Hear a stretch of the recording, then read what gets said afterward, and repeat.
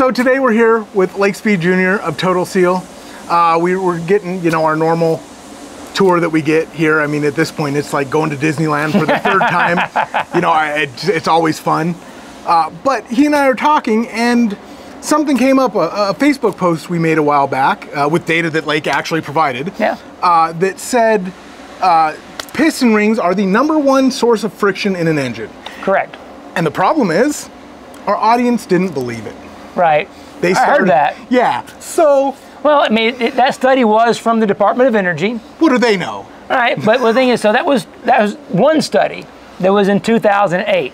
Since then, both Ford and GM have come out with similar studies that found the exact same answer. That piston ring rubbing against the cylinder wall is the #1 source of friction in an internal combustion engine. All right, now let's clarify something, because there was some qualifying in the comments. Sure.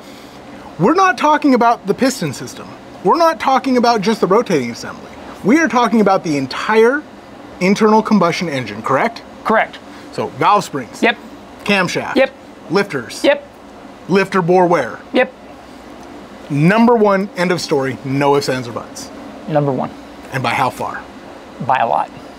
A lot, right? Yeah, like the Ford study said 40% of all friction in the engine is the piston and the ring rubbing against the cylinder wall. Now here's the reason why. So if you think about a piston ring and the piston itself, they have to stop twice each stroke.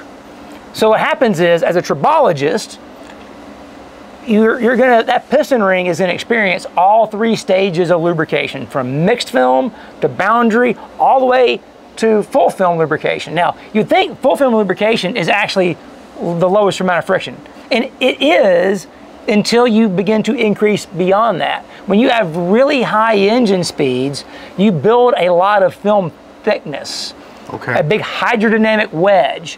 Well, viscosity is a fancy word for resistance to flow. That's internal friction in the oil.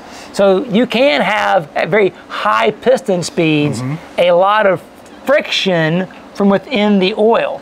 So what's happening is you're going back and forth. That coefficient of friction is going wild all over time. Plus, say a V8 engine, there's more surface area. So we know there is resistance, there's loss in trying to turn the valve train, but in reality, it's that friction of the piston rings and the assembly running against the wall, running through all that oil, is where the majority of the friction occurs. So, and the higher the RPM of the engine, the worse it is. Well, yeah, because you're increasing piston speed. And you just said when you surpass that full film boundary, it just starts becoming a wedge, and wedge means more friction. Right. Higher speed, more friction, more heat, more wear. Right. Listen, I can bore everyone to tears with all the technical details on why a thinner piston ring reduces friction in your engine, but let me spare you that, and I'll just tell you a fact, that the highest RPM racing engines in the world are found in, we'll call it international open wheel motorsports.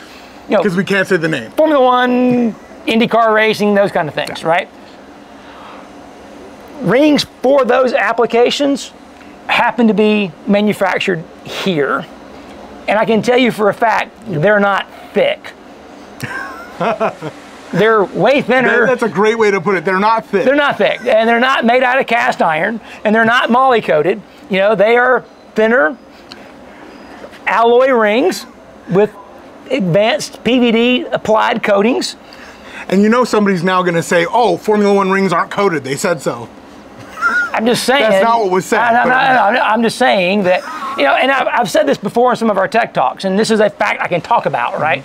That in 2002, so 20 years ago, the state-of-the-art piston ring in NASCAR was an 043, 043, 3mm ductile moly ring set. And those engines would last one race, and you have 500 miles, and you have to tear the engine apart, and it would be down, you know, 5 to 8 horsepower, and you had to hone the block, you know, a few thousands oversized to clean everything up.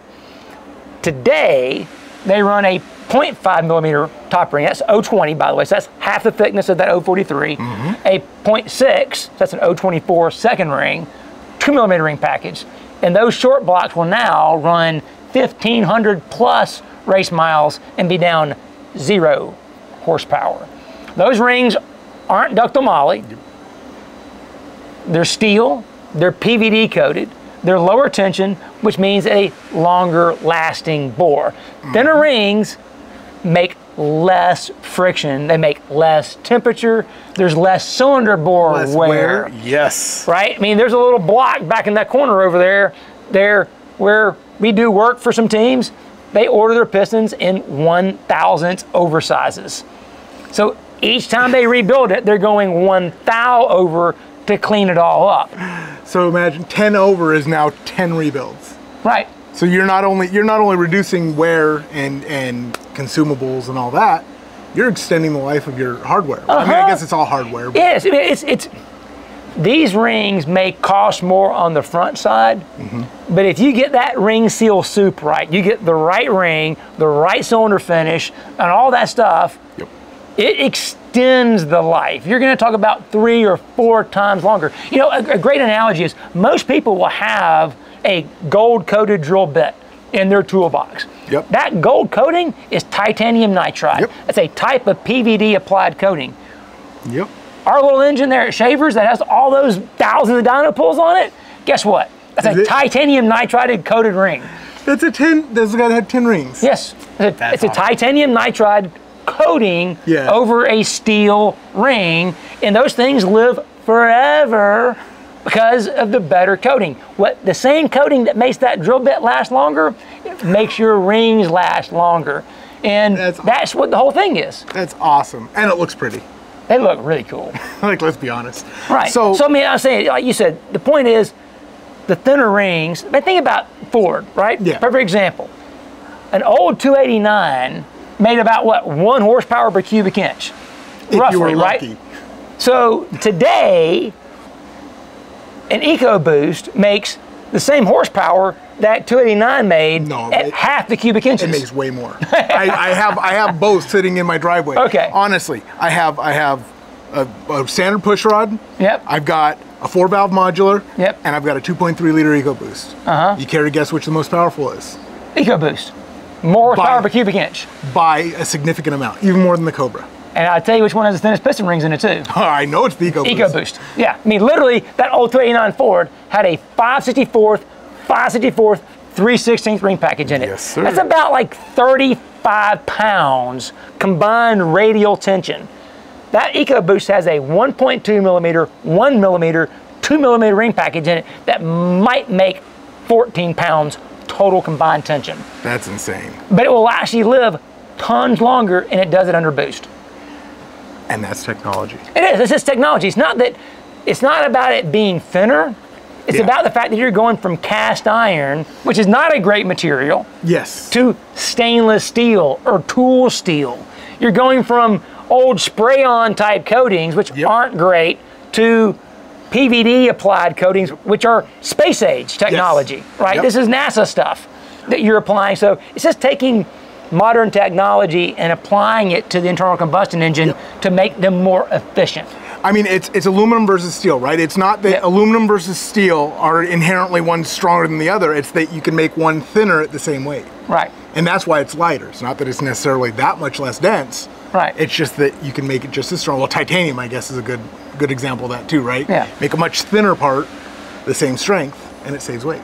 It's all about material technology. So, I mean, maybe on the horizon we have, I mean, obviously we're talking 020 in Formula One, or no, I'm sorry, NASCAR. NASCAR. Yeah. So if we found a new awesome thing, we could maybe get thinner? Who knows? With the same durability? Yeah, could be. Yeah, different materials. I mean, we're working on some pretty advanced alloys right now that have incredible heat transfer properties as well, so that you can manage even more combustion temperature with an even thinner ring. So yeah, as material technologies, as coating technologies advance, we'll be right there to help bring that technology to you guys. Well, you just said something that I don't think we talk about enough. The rings touching the cylinder wall and the piston, they are one of the largest, is that correct? The largest direction or not direction, the largest. It's one of the heat flow paths. Yeah, one of the largest paths. But the oil is also cooling your piston.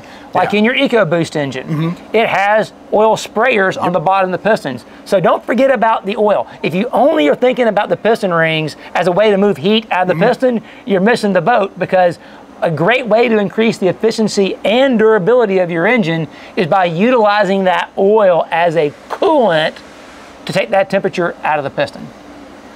Awesome. Think systems, not components. I think that's where we get bound up. Yep. Is you focus on one component and you don't think about this. You don't see the forest for the trees, right? Bingo. All right, well, awesome. Look at us getting schooled up by Lake. and to think, this video wasn't even gonna happen. This was spur of the moment, seat of the pants, and we just got an education. Thank you, Lake. No, thank you for coming by, and hope y'all enjoyed watching.